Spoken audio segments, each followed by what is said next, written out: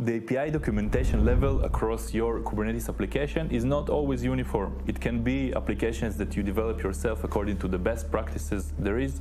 It can be applications that you got lazy a bit to wanted to move forward, or even you want to move forward even quicker. You use third-party applications that you just have no idea where to get this documentation from. To solve exactly this problem, we developed APIClarity to give you insights of your running applications and the APIs that they are communicating according to.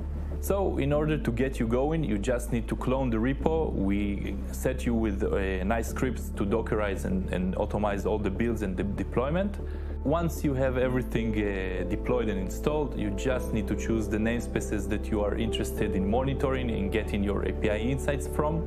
And from that point, all your API and even non-API events are monitored in the selected namespaces. APIClarity comes with a sleek web UI when the monitored API activity can be viewed, filtered, and managed. So in the API events screen, you can get insights of all the API and non-API events between the monitored applications.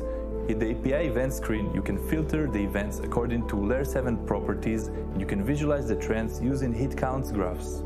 So under the hood, each API event is linked to an entry that is created automatically in the API inventory screen that gathers all the API paths for that service. So in this point, we are in a learning phase when we try to reconstruct and gain insights from the traffic that is running in your cluster. So just generate traffic as long as needed during the API specification. This will produce the most accurate spec outputs. After the learning phase comes the review phase.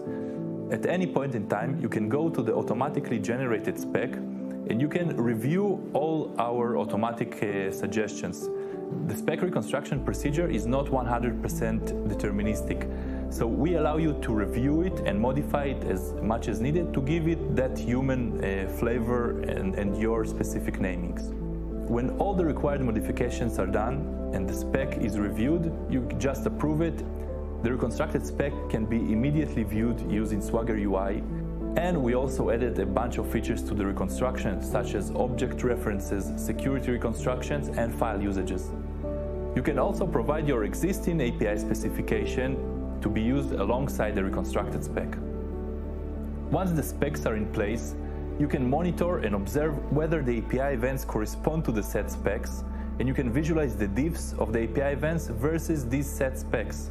You can detect undocumented API events known as shadow APIs. You can detect deprecated API events known as zombie APIs. You can visualize it all and monitor it in the APIClarity dashboard. So to get all this, just clone the APIClarity repo, deploy it, and you're good to go.